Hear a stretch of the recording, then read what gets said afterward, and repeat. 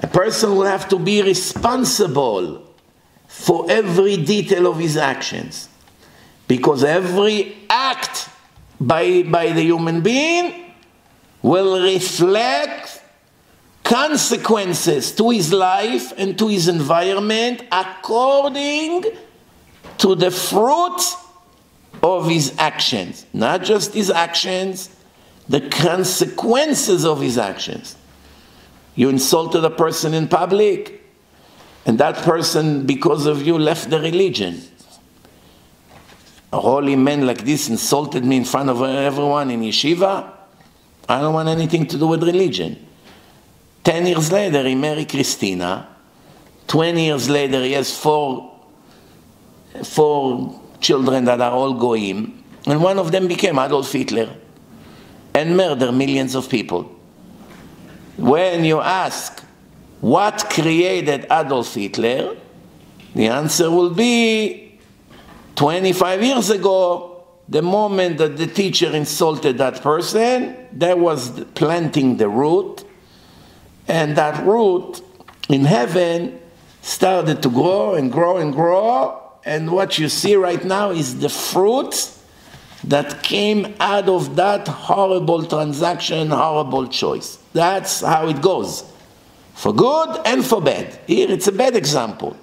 Sometimes it's the other way around.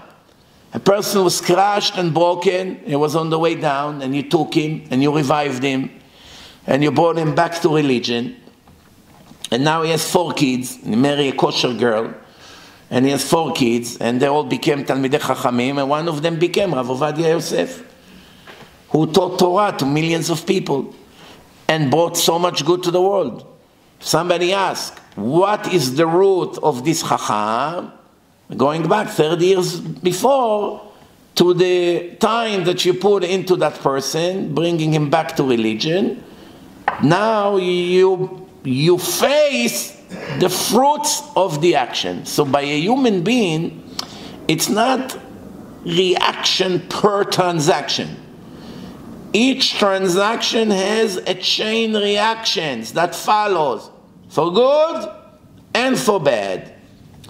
One bad word you say to your child in a Shabbat table, in front of the guest, can reflect thousands of transactions after that.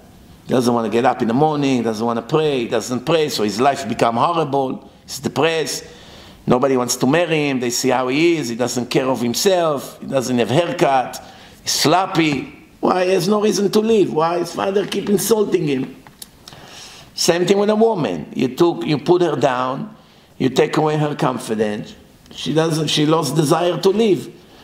Since she's like this, she doesn't pray, she doesn't read Tehillim, she doesn't care to be a good mother anymore. And sometimes, Chas v'Shalom, it leads her to do horrible things, much worse than that. So every transaction, Rabotai, that you see actually consequences of something that was done a lot before.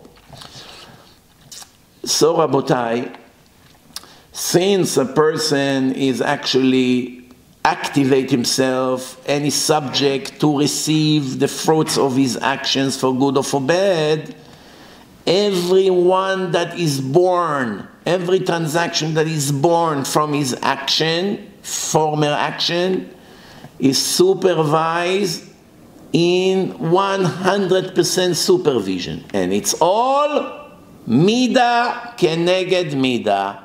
Measure for measure. I know modern Orthodox, conservative and reforms hate this word, measure for measure, but we're here to teach Torah, not what the university taught them. We teach Torah, not science in university. When we teach science and math and history, we'll teach other things. Right now we teach what Hashem says in His Torah, and His Torah is the entire concept of life is built on this concept. Mida keneged Mida. Measure for measure. Good for good, bad for bad. Reward to the righteous, punishment to the wicked.